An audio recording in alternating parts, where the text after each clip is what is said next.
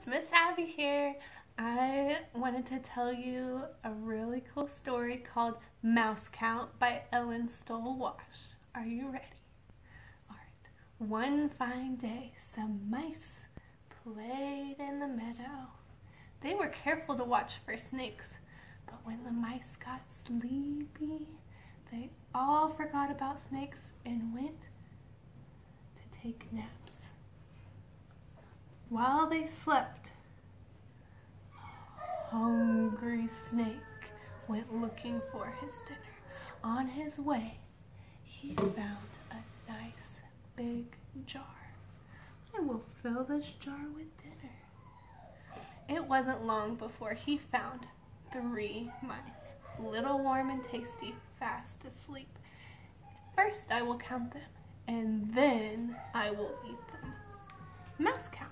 1, 2, 3. He dropped them into the jar, but he was very hungry.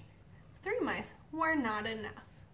So he went looking and soon found 4 more mice. 4, 5, 6, 7. Little, warm, and tasty, fast asleep. But the snake was very, very hungry. And 7 mice was not enough. At last, he found 3 more mice, little, warm, and tasty, fast asleep. He counted them. 8, 9, 10. 10 mice is enough. I'm going to eat you up, little, warm, and tasty. Wait, said the little mouse. The jar isn't full yet.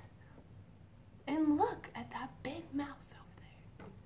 The snake was very greedy. He hurried off to get the big mouse. And while he was gone, the little mice rocked the jar back and forth until it went over. 10, 9, 8, 7, 6, 5, 4, 3, 2, 1. The little mouse uncounted themselves and ran home. The snake reached the big mouse, but it was only a cold, hard rock. And when he got back to the jar, it was empty.